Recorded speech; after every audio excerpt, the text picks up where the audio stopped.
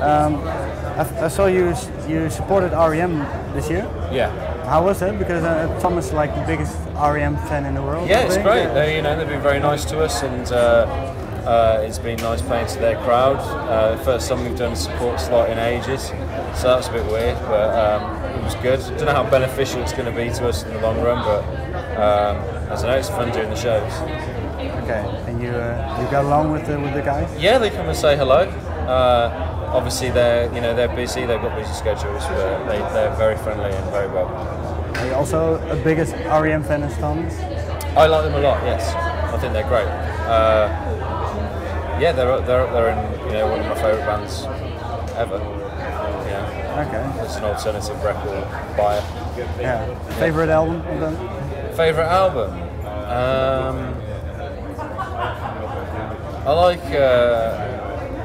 I do like the early ones better. I think Murmur as a debut is great, and then I do like Reckoning a lot as well. Yeah. Okay. Maybe one absolute high point of the tour? Of this album? Yeah. There's lots. We've had such a great time. I don't know. We played Pukkelpop on Thursday, and I know that these two festivals kind of rotate. Pukkelpop was absolutely fantastic. So tonight, I'm hoping that it'll be a highlight as well. That was one of my favourite gigs ever on Thursday. So hopefully tonight, if the audience are with us, we'll try and do our part. Okay. Absolute low point. Low point. We also played Spain this weekend, which was dreadful. We just had a load of higher gear, and it was just, I don't know, it was a non-starter. It was just, I don't know, you go up there and sometimes it's an off day. Yeah, you know when that happens? You know when the problem is? Or? I don't know.